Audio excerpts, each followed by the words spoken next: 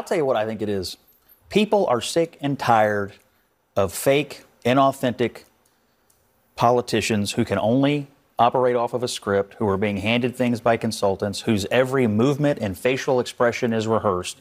And the thing that Trump and AOC have in common is that they both appear to be authentically speaking what's on their mind and what's in their heart at any given time. It's as plain as day, the rejection of the political class in favor of the authentic class. And sometimes they're contradictory, and sometimes they say things that make you lift an eyebrow, but that's the thread.